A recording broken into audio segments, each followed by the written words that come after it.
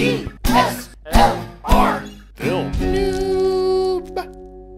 Alright guys, this is less of a review and more of kind of an overview of the 5D Mark IV. As a 5D Mark III shooter, I just kind of wanted to go over a few things so you guys kind of have an idea what you're getting into. The build on this is a bit different than the 5D Mark III. The top feels a little more plasticky than the original 5D Mark III, and the grip actually does feel a little bit better. The rubber seems a little nicer than the 5D Mark III. They've changed the battery grip down here, and I haven't seen anybody really talk about that, but they've added this little notch right here, and you can see on the battery flip out there's actually a little push button in there, which may require a different battery grip than previously in order to go with the 5D Mark IV.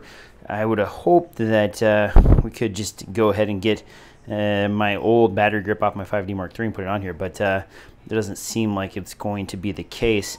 If you're using generic batteries, be prepared for a few questions in the startup menu. The camera gets a little angry at you for whatever reason.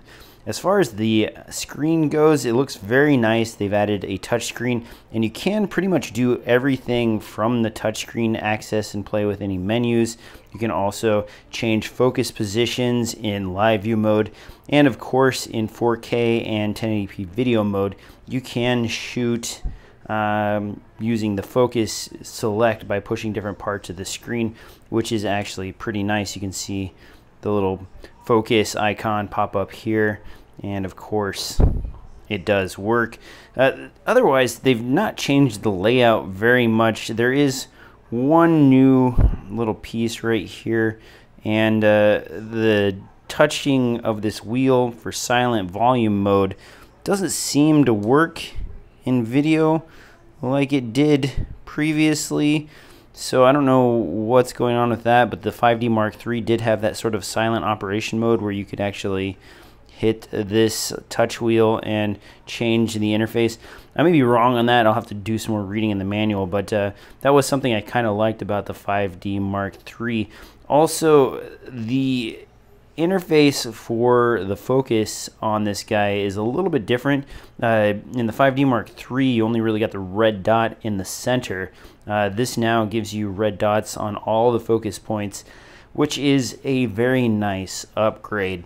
Other than that, pretty much what you would expect out of a top-end camera. Burst mode, 7 frames per second, does eat up the buffer pretty fast, and the only way I'm capable of shooting 4K on this is with fairly high-end cards.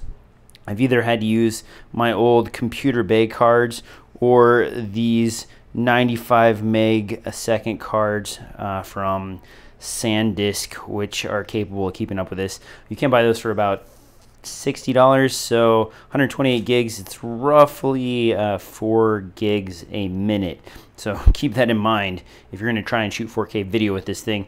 It is a little unruly. The motion JPEG, not the greatest. Also, just in preliminary shooting, I haven't been able to get anything to Lightroom yet because obviously there's no codec support for the RAW files in Lightroom, but the images I've seen and the test files I've looked at as far as JPEG go seem to indicate that there is more pronounced moire on the images I'm getting out of this, and that's most likely due to the pixel count. So nothing to get too excited about. 30 megapixels, more moire, and that's about it. I'll add more to the written review as I continue to play around with this camera, but hopefully that helps a few of you who are in the market for an upgrade to your 5D Mark III, your 6D, or an older 1D body and want to kind of get some of those new features.